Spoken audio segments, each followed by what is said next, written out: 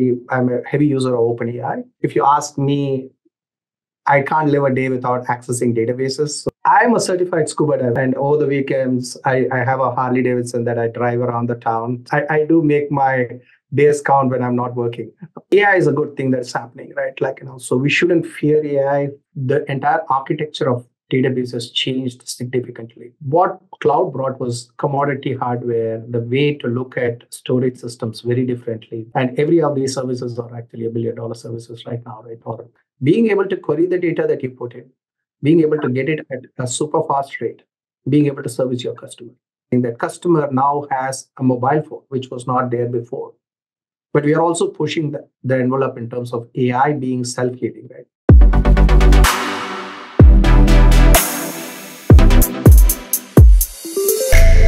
Hello and welcome everyone to the next episode of the AIM Media House podcast, Simulated Reality. Today we have with us the SVP of Engineering at Couchbase, Gopi Duddi. Hi Gopi, how are you doing today? I'm doing very well. Thanks for inviting me, Kashyap. No, thank you for joining in. It's a fantastic opportunity for me to learn more about you, your experience, and Couchbase as well. Okay, fantastic. Let's start. My first question to you, Gopi, is with you have 20, 25 years of experience in the cloud database development, right? Can you tell us, can you tell our audience a little bit about your journey and how has it shaped to your perception of the current market competition in the database services, especially in the wake of GenAI? And we have to touch upon that subject. And how is Couchbase positioning itself to stay ahead in the entire competitive landscape? A lot to unpack. It's a. Let me summarize my journey in the database world. So I studied in India, so I did my engineering there. As an engineer, you have two routes that you can take, right? Either you can go down this path of systems programming or be an application programmer.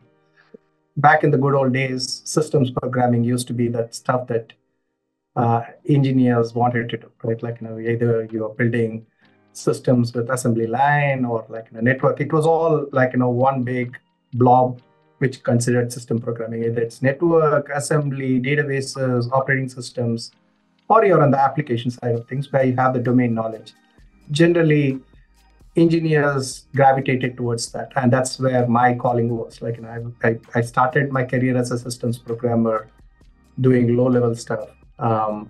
Then when I thought I needed to make sure that I had needed to broaden, either I could have gone into operating system level stuff or on being to the database side of things.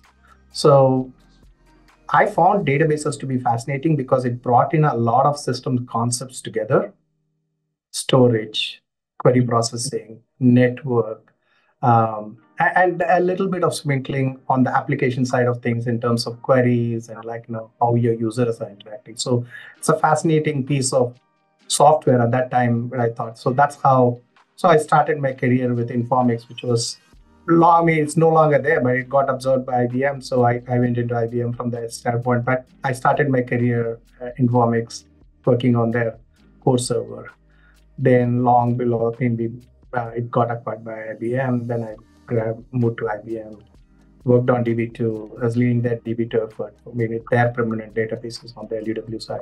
And databases was considered the geek part of people doing it. But what happened was this evolution of cloud actually brought a new life to databases. Databases used to be this. You had a couple of vendors who really did it, IBM or Informix, IBM, and Oracle, SQL Server.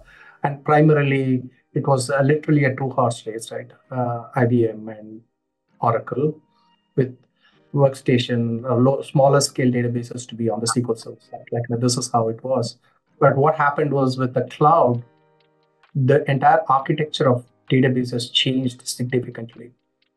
I'm setting the story up so that we can lead to AI and how that's going to change and how we are seeing that evolve. So what happened was you need to buy a database, you go to those vendors and they'll vertically scale your application. So you need more load, you need to buy a newer rack. So that's how it was. And pretty much everything that you used on the web or an app was backed by a database in the back, right? So that's how Those you don't see it, but there is a database for every action that a customer is performing. There is a database transaction that is performing in the back. Long below, the cloud comes in and it changes the game, right? And that's when I moved to AWS. And AWS mean I was building these systems on prem, and I was doing the same things vertically scaling workloads. What cloud brought was commodity hardware, the way to look at storage systems very differently, the way to look at distributed computing very differently at a cloud scale.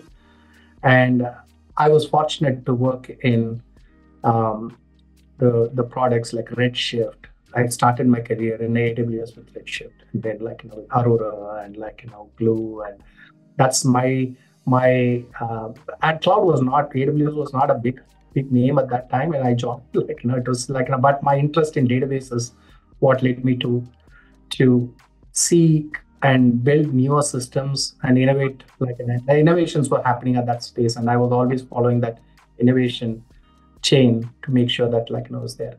So long below, these are super hit services out there. Redshift is doing really well. Aurora is doing even better, in terms of what it is. And every of these services are actually $1 billion services right now, right? It's interesting to learn your journey, into Couchbase. What makes Couchbase exciting for you? It says that they are able to develop adaptive applications. What does that exactly mean, and how is it kind of competing against some of the customers, and what does that exactly mean? So bringing Couchbase into the equation. So why Couchbase, right? So if you look at traditional, I've been in this industry for a long time. One of the fortunate ones to have been in the same career line for a long time, and that generally we outdate our things, right? The network has changed so significantly. We go into some other stuff, and we are doing something else totally different. And in our space, what has happened in the database world is the way we look at databases. Generally, we look at a database as rows, right? Tuples which are there, right? That's how. There is a relational algebra. There is if you go back to your engineering routes, that there is chord and normalization, first normal form, second normal form. So that's how the whole databases have been designed. It's served us so well for historical reasons and the way the applications were built. Applications are getting built faster, and the fact that what developers have realized is that the biggest impedance in building an application is actually the database. Think about it, right? If you're putting together an order management system, a customer has orders has items has products, right? It's very typical.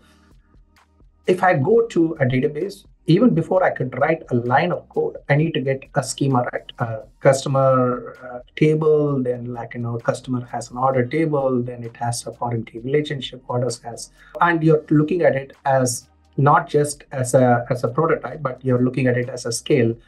And what if I come and tell you customer information has changed, right? As you're building this and saying that customer now has a mobile phone, which was not there before. Or now it has an WhatsApp ID or something like that, right? So what happens is the schema keeps changing, because as we are moving through this chain, actually databases become the inherence for building applications at a much faster rate.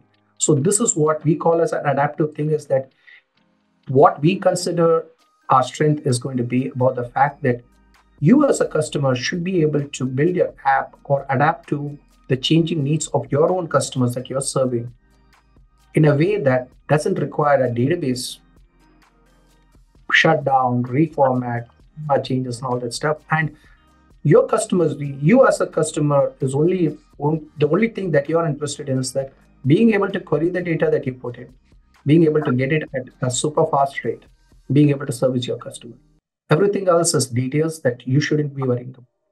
And it should be able to adapt, and you should be able to layer in features and functionality. Like databases are not just databases anymore. Right? You need to be able to provide full text search capabilities. You need to be able to provide graphing capabilities. You need to be able to provide vector capabilities. So all those things, you don't need a database expert or a DB, and those jobs are actually gone, right? Like the DBAs and all that stuff.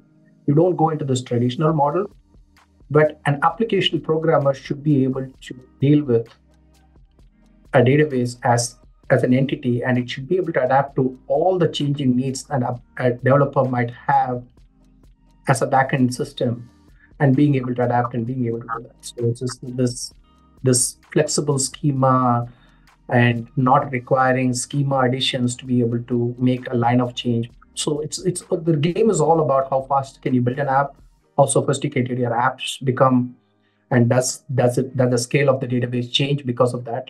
So those constructs are the ones that we call as adaptive.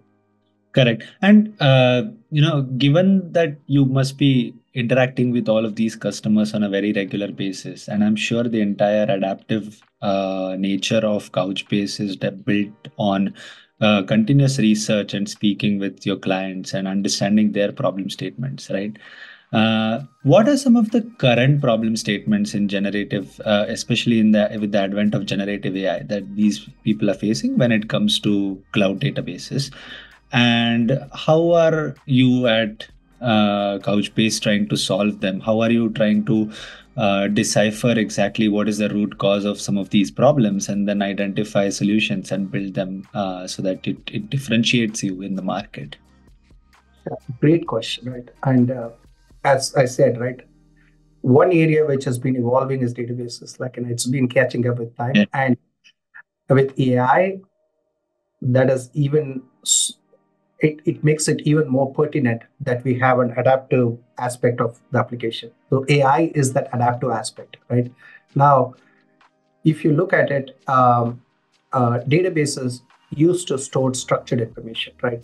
So it's a blob, a text, your phone number, your some salary information, some construct, and basically that's the storage mechanism.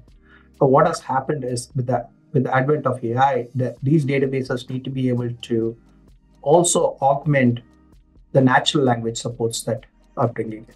So we are looking at database. Previously, you used to interact with database using a structured query language, and that's the language that most often used, right? Now, what has happened is the number of users of databases have increased. You might probably be a user, you may not even know that you're hitting a database, but you're using it in a natural language form in terms of being able to interact with, hey, as I told previous examples that we talked about, think about your users who are trying to query a database using a natural language. Hey, I placed an order yesterday, but I don't know where the order is. It actually translates into a SQL query at some point, right? To be able to do that. Yeah. So being able to interact with that kind of a thing means that a database needs to be able to support that. So we just launched something called IQ, which actually it's a coding assistant in terms of being able to translate and being able to do that. The second aspect of it is as a builder of an app, we service the developers. Developers are our first order community that we service a lot.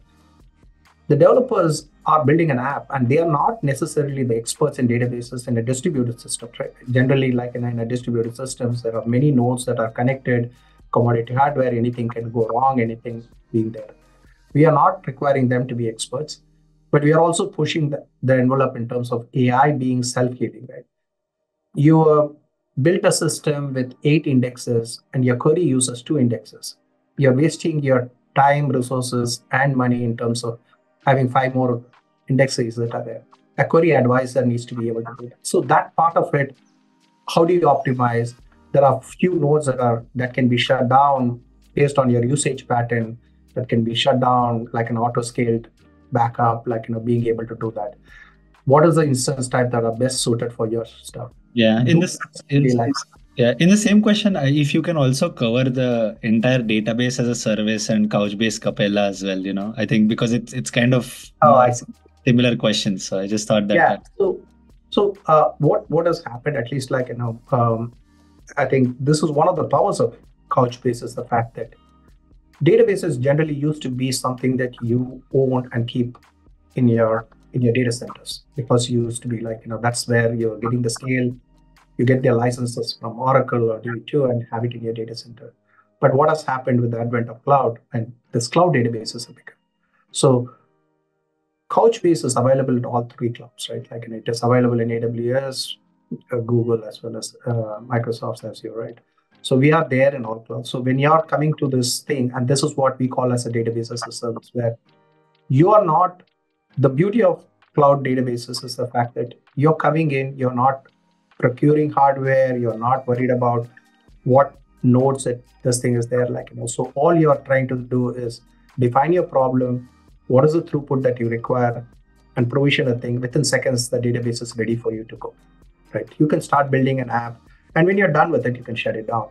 So where we are going with this is also the fact that, like, what Couchbase provides is, we provide you with that setup for cloud, as well as the same setup that for on-prem, or you can take our software and put it in your own cloud things. Like for example, if you're there is a customer who's running us on Alibaba Cloud. We don't have our software ourselves in Alibaba, but they've taken our software, provisioned using Docker images or virtualization, and put it on the cloud. So we offer everything that you can, whatever is the deployment model that best suits your need, you'll be able to access it. And our own software that we provide, we call it Capella, which is the DBaaS offering that we offer. So where management responsibility of the software is with us, you're paying for usage. It's a usage-based pricing that is there, and you use, and everything that you get the best of the software, but without the management overhead that goes along with managing these distributed systems and a large scale. That makes a lot more sense. But if you're, and we also offer an open source version of the same thing, like it's a we call it CE, like in a community edition that you can download on your MacBook or laptop and start working on it just to kick tires. But you can use the same thing on the cloud as well. And how does this Capella address some of the modern problem statements that we face? Capella has everything that I talked about. Capella has IQ. IQ is our AI coding assistant. So you can come with everything what I'm talking about. One thing that we as a company are very maniacal about is the fact that we make sure that the version on the cloud is exactly the same version that is getting shipped to our customers. So we have parity, which we call it sim shipping. So in the sense that we have the same version. The best version of the cloud is the same version that you get in on-prem versions as well. So Capella has we have vector capabilities. We have all multi-model capabilities in Capella. We have AI capabilities in Capella, as well as you can take it in on-prem. So for us, you define the environment model. Yeah. You the software, but you get it both in the cloud, on-prem, or you take your own cloud and put it as well. Definitely. Fantastic. Looking ahead, what are some of your key innovation strategies? The space is continuously evolving. Today it's GenAI. Last year it was ML ops. The year before that it was data engineering. The space of entirely data-driven technologies is consistently, one thing it has not changed is the evolution. And with the fast-paced evolution, what do you envision some of the factors that will impact the cloud database industry, and what are you anticipating some of the changes, and how do you plan to kind of build on it? Yeah, so change is a constant, at least when it comes to database part of the world. And it's not me saying it, but I personally think AI is going to revolutionize everything that we do, right? And for AI to revolutionize everything that you do, every app needs to change, right? Every app has to have this AI intelligence, and probably just like how we went from client server to cloud, right? Everything became cloud. You now talk about an app, you assume that it's in the cloud. You don't assume that it's in the client server model. The same way, the next revolution is AI. And I honestly feel that is going to change every single app. So what does AI bring to the table, right? It brings in that aspect of intelligence for the app. So for the intelligence for the app, it requires, at a broad sense, for any intelligence to happen, the reason you and me can talk is because of the fact that we have data at the back, right? I mean, like somewhere in our heads, in our brain, that the data is stored, and we are able to access that data and being able to do that. And that's what databases are really good at, right? You have hundreds and thousands of people have been working for many years to make sure that these access is in a way in form that is going to happen. So you can almost think about AI just like how cloud became cloud because of the fact that how databases changed the cloud game. AI is going to become AI because of the fact that how databases are changing, in the sense that how the performance characteristic, how quickly can you get to the data, and how large volumes of data you can aggregate and get results out of it, which is basically the analytics offering that we also have. And the fact that how easy we make an app developer's life to be able to get access to intelligence. For example, let's assume that you're applying for a loan, right? Previous systems used to be that you have a score that how likely you are going to pay back the loan, right?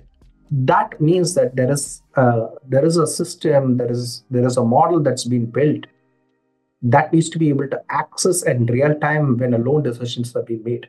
Because if you're waiting and a circle is running, you're going to shut down and go to the next bank to be able to do that, right? So all those systems, while there is intelligence that the databases world is changing to make sure that it becomes adaptive enough to be able to incorporate all that. Yeah, you can bring in 10 different systems together and try to put it versus you go to a database. And that's what database systems are good at, like in the sense that they're able to bring in network, storage, query, and now AI all into the same thing rather than having bespoke systems working to make sure a platform is provided, right? So it's interesting to see how AI is making databases more intelligent that will in effect lead everyone to build better AI. Yeah, exactly. So it's the same thing happened. If you look back, the same thing happened with cloud. Yeah. Cloud was just a layer, like you can search, and nobody thought cloud is going to. But actually, databases evolved to make cloud better, but the cloud became the one that was driving. So it becomes a recursive cycle in terms of what it is doing. Awesome. Great conversation, Gopi. I'm going to do a fun rapid fire round with you after talking something really serious. What's your favorite developer tool or software, and specifically in the generative AI space, and why? So I like the tool that I use is VS Code for most of my development aspect. I use JetBrains as well, in terms of what it is. But from an AI standpoint, I'm a heavy user of OpenAI in terms of what it is. Our product is connected with OpenAI as well, So, but if you ask me, I can't live a day without accessing databases. So I have access to most of the database is my passion in terms of what it is. So I use Couchbase in various shapes and forms in terms of what it is. So when you're not leading teams and driving technology forward, what's your go-to activity to unwind and have fun? I'm a certified scuba diver. And I'm learning flying as well. So I do have very adventurous activities, which is considered very risky. I do like to not be on the ground, and over the weekends I have a Harley Davidson that I drive around the town. So it is kind of so I do have I do make my days count when I'm not working. That sounds fun. What is that one piece of advice that you want to give to the future techies of the world? Yeah, I think AI is a good thing that's happening, right? So we shouldn't fear AI from a perspective of it's easy to have a doomsday scenario in terms of everything that happened. When we said cloud is going to come in, we said that all retail stores are going to disappear. You see more retail stores are there than this thing. So AI is a good thing, and I feel like it's a part of an evolution. And obviously, there's going to be the jobs are going to gravitate towards some aspects of AI, but ultimately, the human evolution is going to happen with productivity gains rather than anything else. So humans will always find jobs to do, but the productivity gains that we get out of AI is going to be so immense that, rather than resisting, embrace it and make sure that it's part of your offering in terms of I think that's eventually going to happen anyways. It's kind of like we need to be able to have the learning mindset to be able to get that part of your curriculum. So I would say that don't resist, rather take it in stride. Fantastic. Thank you so much, Gopi, for joining in. It was a great conversation. And, all the very best to Couchbase and all your fun activities. Yeah. Thank you.